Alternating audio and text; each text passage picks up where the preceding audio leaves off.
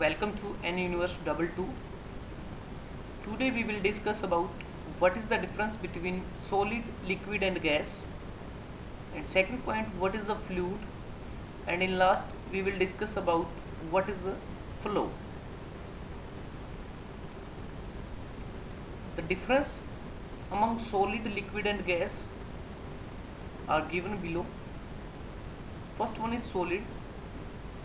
Solid has definite shape and volume, and in case of solid, the molecules of a solid are bonding together with high degree of force, that is cohesion, which give them a rigid and compact form. And solids are incompressible in nature. And here iron and stone, these are some examples of solid. So one thing is clear here, the shape and volume, this remains fixed in case of solid. Next is liquid. Liquid has definite volume, but the shape or size changes according to the shape of the container. As we can see in this figure, the liquid can change its shape according to the shape of the container in both the cases. The molecules are bonding together with low degree of force, that is a cohesion. So firstly, what is the meaning of cohesion?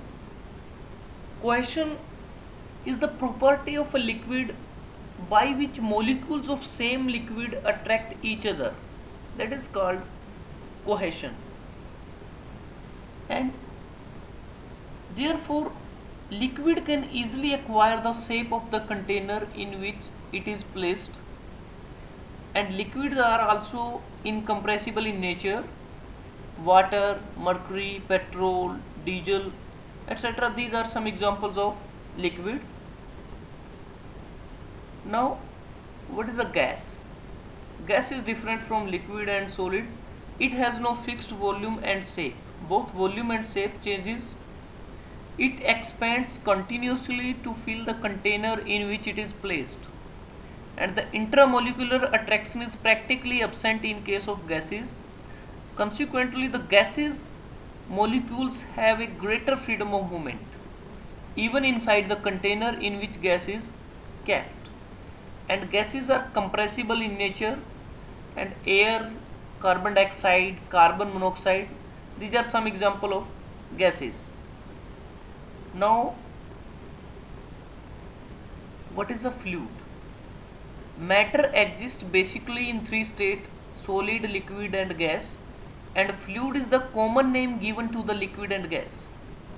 And here solid can resist tensile, compressive and shear stresses, and solid resist forces which tend to deform up to elastic limit. It regains its shape and size when load is removed. So this is possible up to the elastic limit. After elastic limit, deformation will take place in case of solid.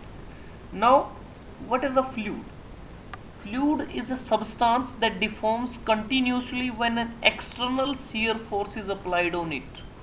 Here shear force is important, because due to the application of shear force, deformation takes place in case of liquid, and continuous deformation of fluid does not stop until the force is removed.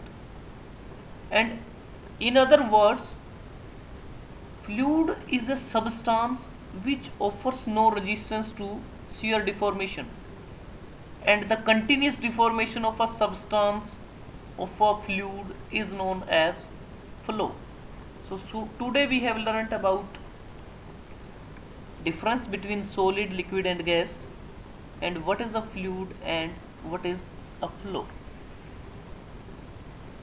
So here in this video, if you like this video, you share it among your friends and students.